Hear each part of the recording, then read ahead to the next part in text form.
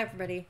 Today I'm going to talk about apples because aside from being delicious, they contain a good amount of fiber, vitamin C, potassium, and vitamin K.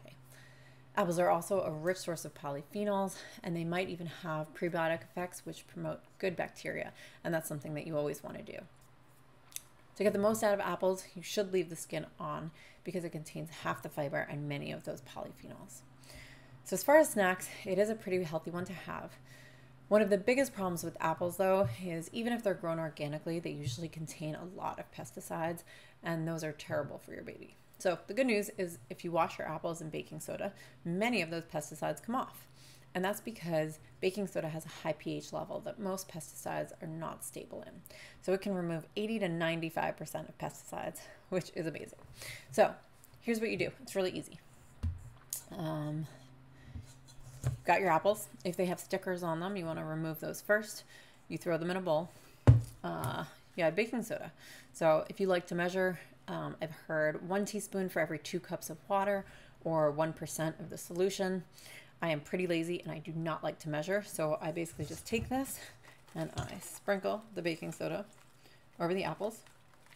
When I think that there is plenty, I add water.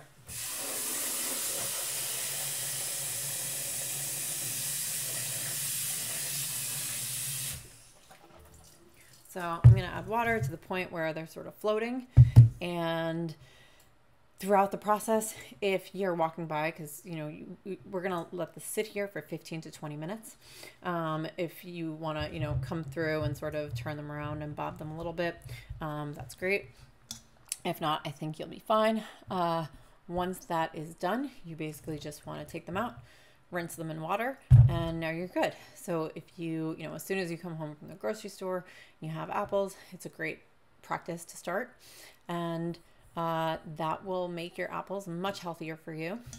If you don't have the kind of time, if you don't have the 20 minutes, even washing with baking soda for 1 minute will take off more of those pesticides than just water. So that's it. I hope this was helpful, and I hope you enjoy the rest of your day. Thanks for watching. Have a good one.